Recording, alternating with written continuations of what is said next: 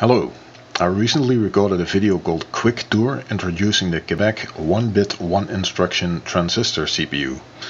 Some people liked it and some commented it was a bit long, so now there is a quicker tour.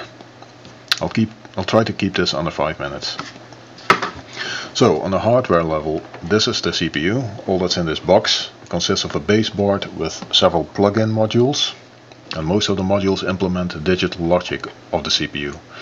Two modules are a bit special. This one at the front is a local display. And this one at the back is an interface module sitting between the CPU's address and data bus and the PC.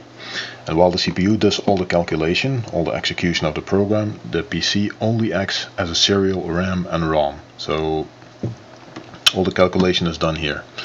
There are two game ports, 1 and 2, so you can connect the game controller to the CPU, acting as an input. The plug-in modules look something like this. This happens to be a multiplexer. It has a standard header, so you can plug it into a breadboard and examine it with an oscilloscope or a multimeter, so you can see exactly how it works. Another thing you can do is plug a flat cable into a socket where normally a module is, back to your breadboard, so you can re-implement the module. So you can try to improve it, for example. So that was the hardware. Let's run a few example programs for the CPU.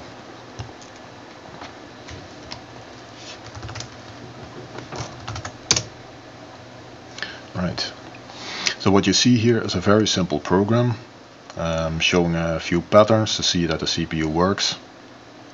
Another program is Game of Life. It's a cellular automaton. Another program is a very simple action game using a game controller, something like this. This I'm still making, so we'll use separate wires, loose wires in the next example. Using a game controller you can use two cannons and shoot this bit at the top. Very simple Space Invaders. So these are example programs, and I will try to make a very small program using the input and output of the CPU.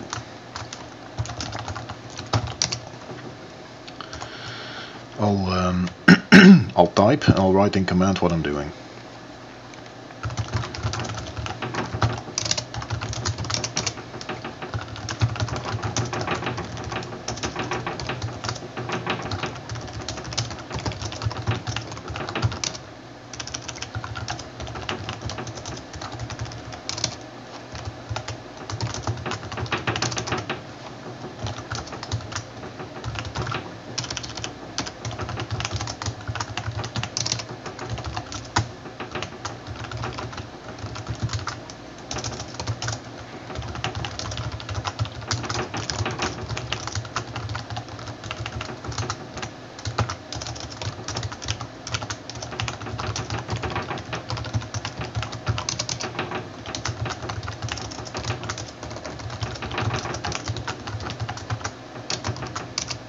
So that's all. Wait for a button press, toggle the bit in the upper left corner, the pixel, then go back to start. Let's assemble this and let's run it. So now you see nothing, and that is because the CPU is waiting for input for a button press. So instead of a button you have two wires. If you connect them together, and if we set the CPU clock speed to a little bit less so you can see what's going on, if we connect them together you see a pixel toggling in the upper left corner. The pixel is toggling as long as we keep the wires connected. So this is how input and output to the CPU works. Now let's go back to the program briefly. What you can see here are three instructions, actually.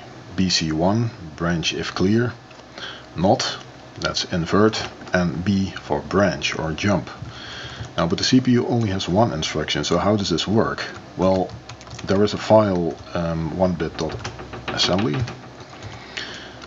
where you can use the single instruction of the CPU, IPC, to form new instructions, so you can build a better instruction set out of this single instruction. For example, move is a very common instruction, is built out of smaller instructions. So this is a very much easier way to program than just using one single instruction. So that was it. I hope you liked it.